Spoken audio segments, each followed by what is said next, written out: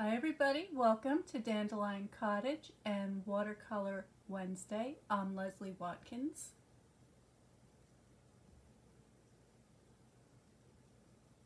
I hope everybody's well. Now I just want to check my settings here for a minute. So hold on.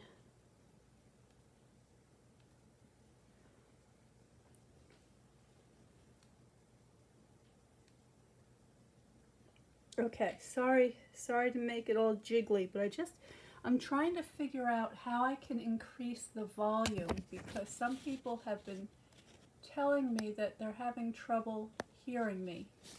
And so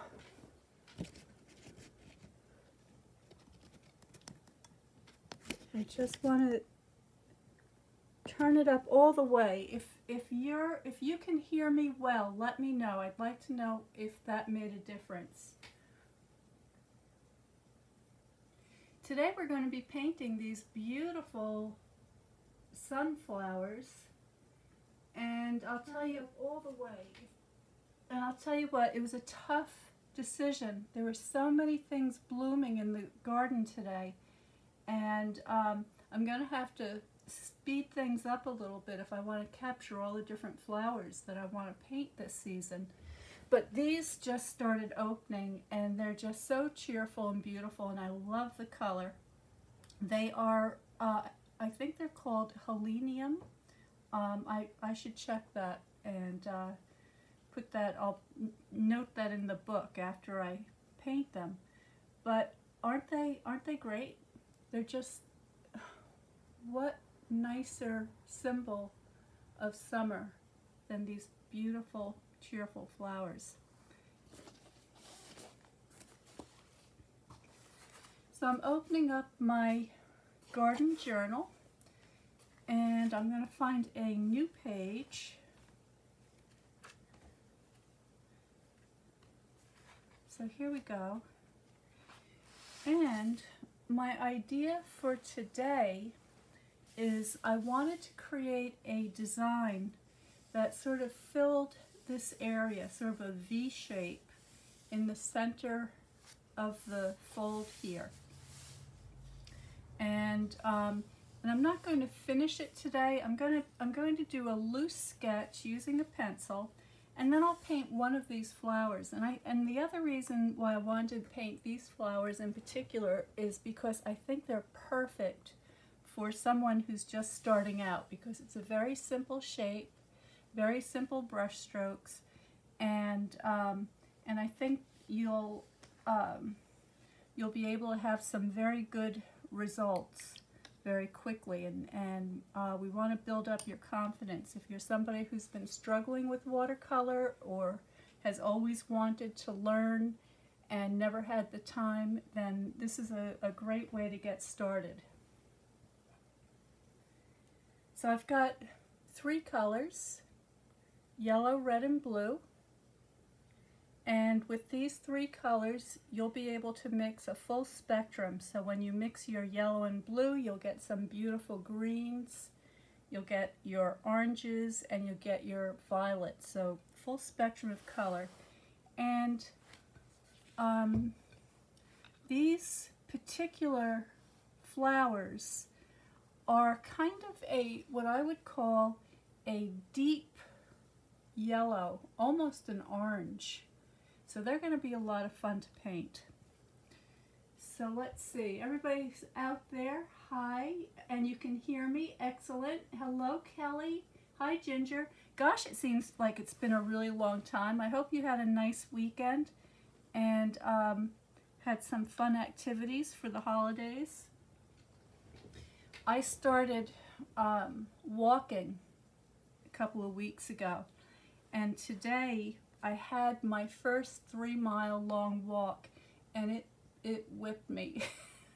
It's very hot here today. It's in the 80s, the sun is blazing, it's a little humid because we had a lot of rain, so those conditions are not the ones that work well for my walking, because I do much better with a cool I like it when it's sprinkling a little bit of rain really helps.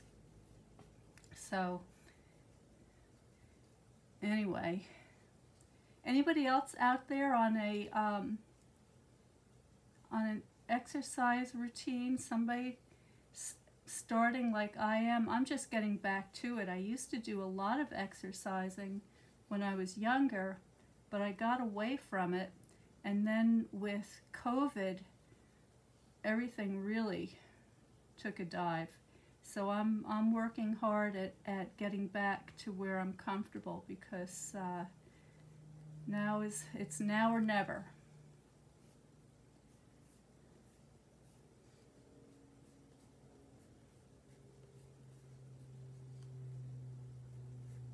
Alright, so there's the beginning of one flower, and I know it's really light. Let me see if I zoom you in, if you can see it a little bit better. Maybe if I move this. Hang on, I'm going to move some things around here.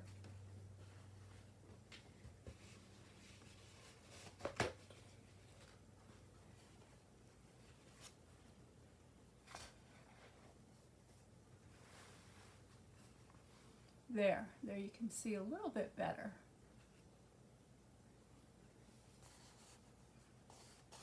All right, I'm just putting this paper towel on the right side here, so I have a place where I can put my palette once I start painting. But before I do that, I want to get an idea of how this is going to be. So, as I said, it's going to be a kind of a V shape.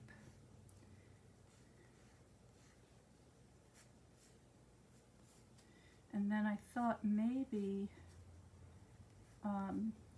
trailing down at the bottom, I would have some leaves and maybe even introduce some of the flowers I have that are more vining flowers. But first I want to get these established. Alright, and then I think I'll put this one over here.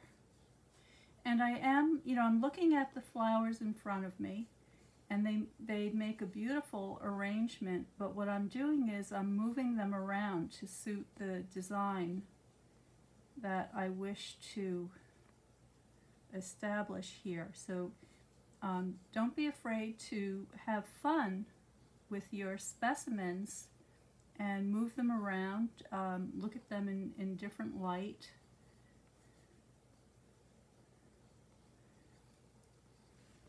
You can also do a quick sketch ahead of time, a quick study, just to a little thumbnail, just to see how it looks. You can do it in a value study, just one color tone, maybe a nice neutral gray, or you can do a kind of an abstract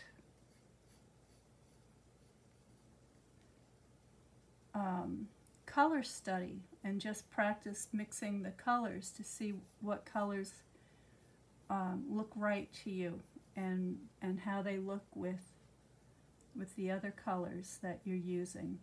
And that's another thing that you can tweak. You can tweak your colors a little bit to make them suit what it is that you're doing.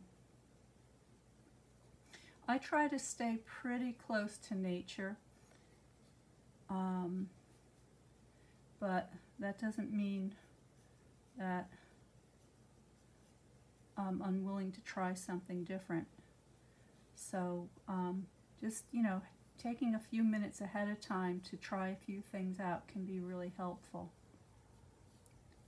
All right, so I've got 4 flowers sort of sketched out here, and I'm going to turn my bouquet around a little bit and get a different one. And this one I'm going to have very close to the center.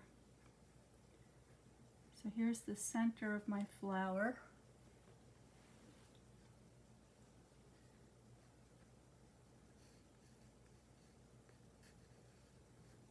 And this is not a very careful drawing, okay? It's really just to help me to define the overall shape of things, and to keep me in once I start painting, to keep me in the areas that I want my design to be. Okay, now this one's really getting stuck in the gutter here, but that's okay. Okay, so now I have, let me see if you can see this. So there we go. So I've got 1, 2, 3, 4, 5 flowers. I've got one leaf here, and what I want to do is add a few more leaves, because I don't want to be just yellow. I want to get some green on there, and also some stems. It would be fun to have some stems. So let's put one over here. I've already got one there. These stems would probably be covered up. I could have a leaf coming up through here, and these are the kind of leaves that have a wonderful toothy edge to them, so they're a lot of fun to paint, and they look really nice. And I'm looking for the center axis of my leaf, where that center vein is, and then I will add a few other details as I go along. I've got a little friend there, tiny, teensy tiny mite. Okay, so now I'm going to begin by putting my first wash down, and for that I'm going to use, let me get that guy out of there. Go. He's determined. He's on a mission. There he goes. Okay. I'm going to use my pale yellow for the first wash. I'm going to zoom you out a tiny bit so that you can see the whole thing. And I'll pull this down. Okay, so there we go. I'm going to start there. So all I'm doing is taking some yellow from my palette, and there is a little bit of red in there. I'll show you what that looks like. So you see I've got some red on my palette that's mixing with my yellow, and that's okay, because there's going to be some red in this yellow for these flowers. But to begin with, I'm going to be using plenty of water, a little bit of paint, and I'm going to have to move this over a little bit so I don't put my arm in it.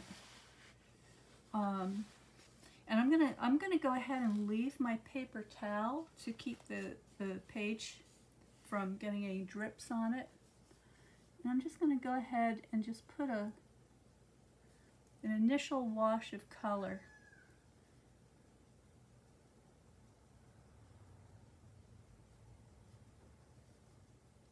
And I think what I'll do to save time is I will put this wash over the entire design, but then I'll just start working on one flower for today, just so that you can see me complete one flower. And I'm using the same yellow on my leaves, and I'm just flooding the whole area. The binding media that's in the watercolor is gum arabic, and what happens is when you do a light wash like this over your design, it also sets the graphite or the pencil line so that you can no longer erase it. So if you have any kind of erasing that you want to do with your initial sketch, you want to make sure that you get that erasing done before you apply the color, because once the color's on there, it acts like, the binding media acts like glue. The binding media is the thing that binds the pigments to your paper.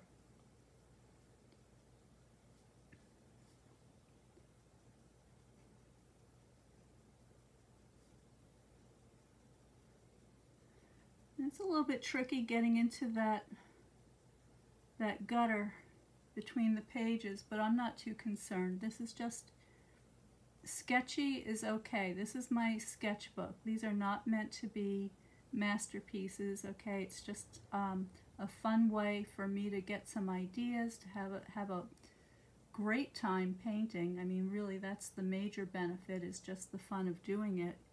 And later, I'll be able to use my book for journaling or whatever I want, and I'll have all these beautiful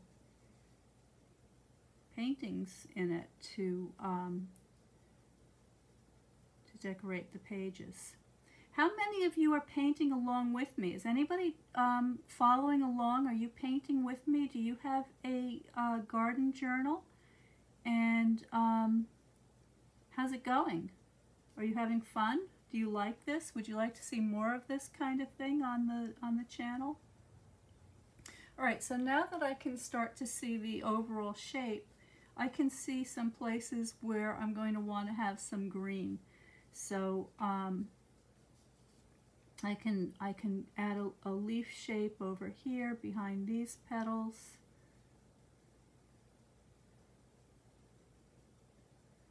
I'm just painting, I'm just drawing with my brush, getting that in there, and I'll probably want another one pointing down in this direction.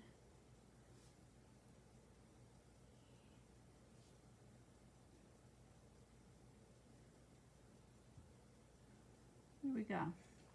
All right, so that's the first wash. I will put a little bit of green on the leaves, just to help remind me where those leaves are. And what I'm going to do is I'm going to leave some areas in the where the veins are, because the veins are a little bit lighter. So if I look closely at my leaf, I can see that there are a lot of nice sort of side veins. So I'm going to go ahead and leave a little line for those things.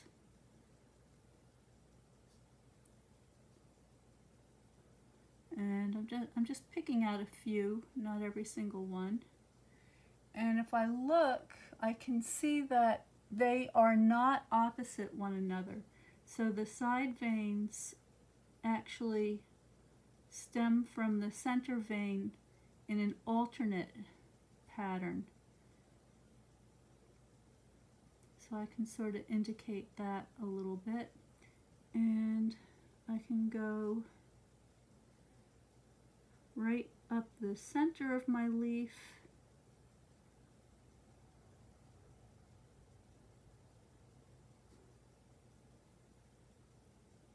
And I'm painting on either side of that center vein, so that that pale yellow initial wash that I put down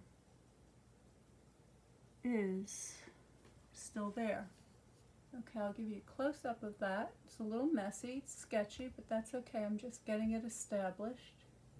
So there you can see how I've left some of those areas, just that pale yellow, to begin to indicate where some of those veins are.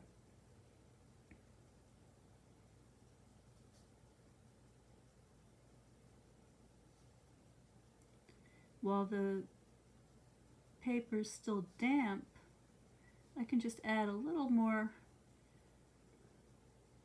darker, stronger green in some of the shadow areas, and that's just going to blend nicely with what I've already got down there, because the paper's still a little bit damp. Alright, so there's the beginning of one leaf. I'm going to leave that alone now. And I think what I'll do is I'll paint this flower today because you'll be able to see that best, I think, on the camera. So I'm going back into my yellow mixture, this time less water, stronger paint, a little more color, with an addition of the red. And I need to turn my specimen. There we go. So I'm just going to get the center started.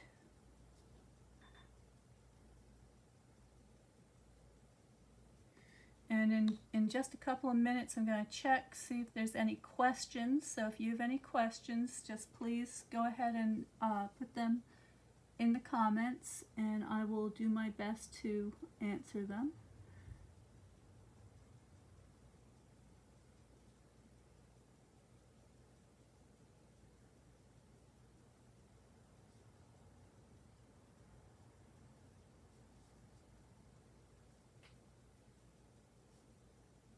This flower is mostly in shadow, so I'm making these petals a little bit darker.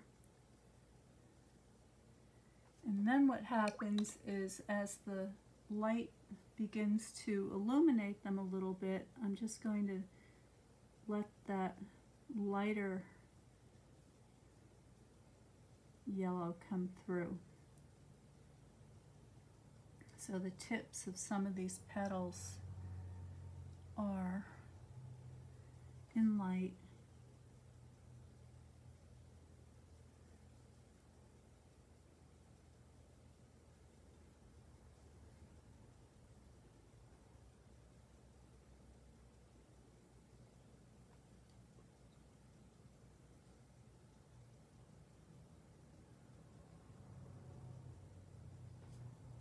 Go. And then these top petals are almost entirely in light, except for where they sort of curl around and come back down into the center.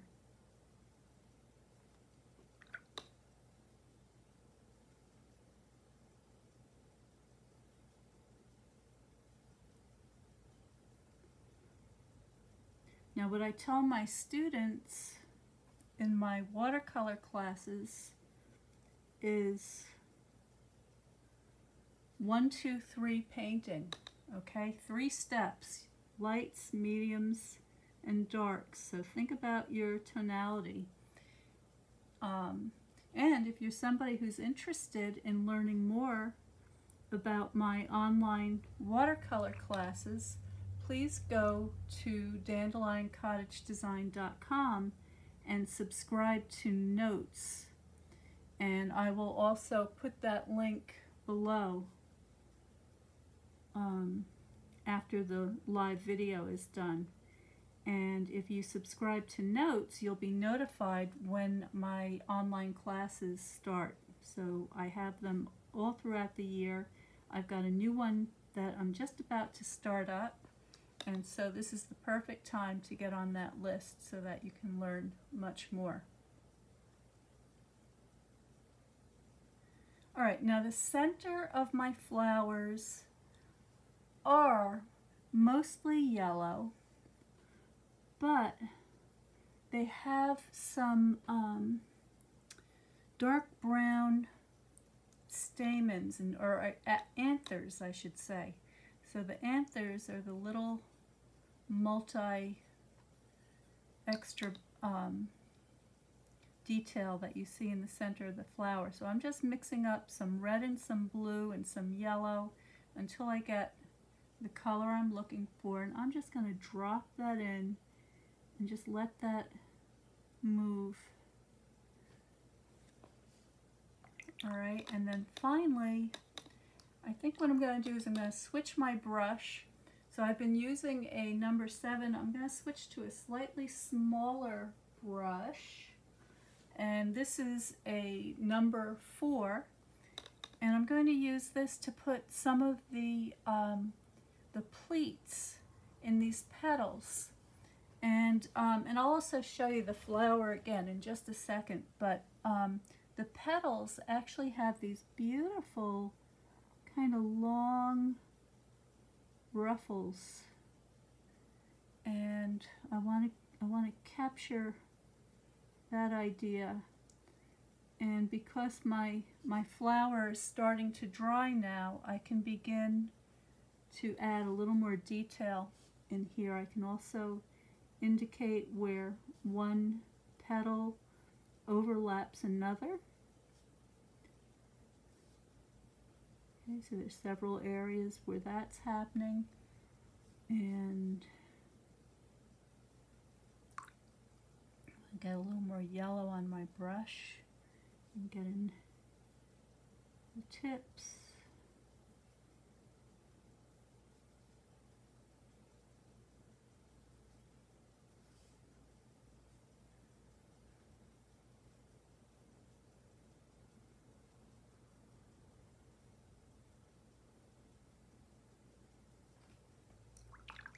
And I'm just helping these colors to move and mingle a little bit.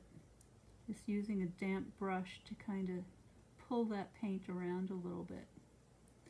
Alright, so there we go. So my flower is basically established now.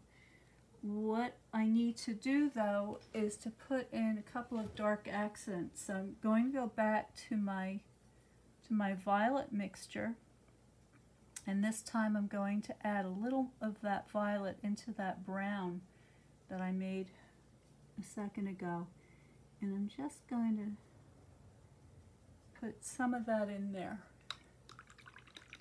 Alright, and then I'll go back to that leaf, and I'll just, since I've got the little brush in my hand, I can begin to do a little more careful painting of that edge with the serrated or the toothy bits.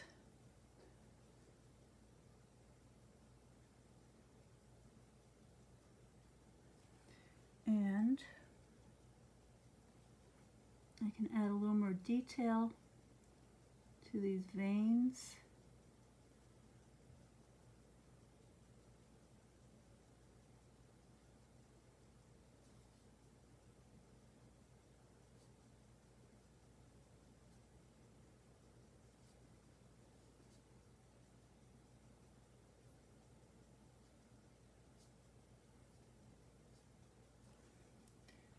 Okay, so that's starting to look a little bit better.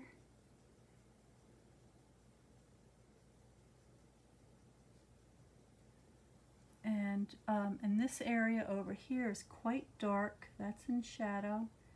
So I can mix my yellow and green, but this time add a little more blue to the mixture so that it's darker.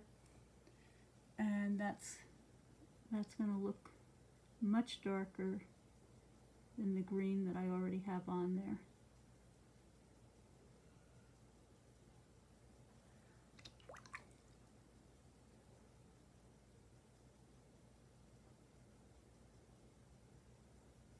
All right, let's see if anybody has any questions or comments.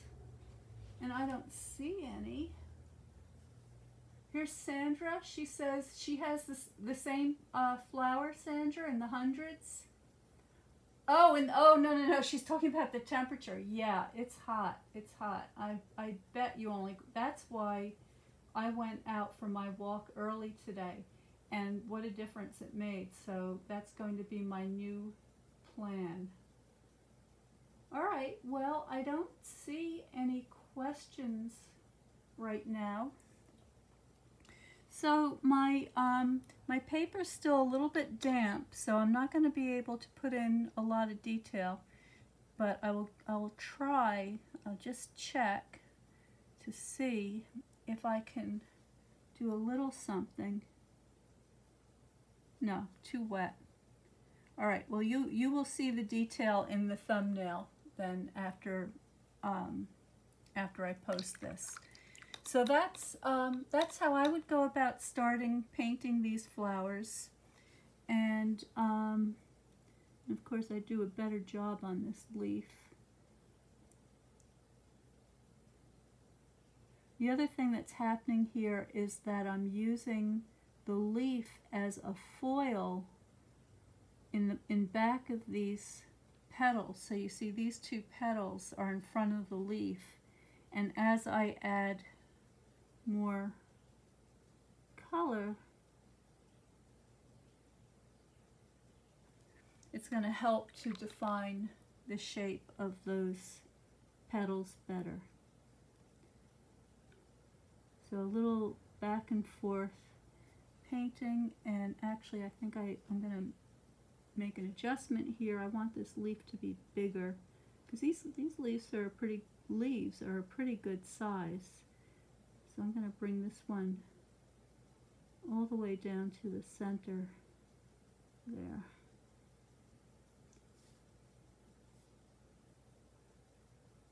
All right, there we go. So I'm going to zoom out now so you can get a better look. Move my paper towel.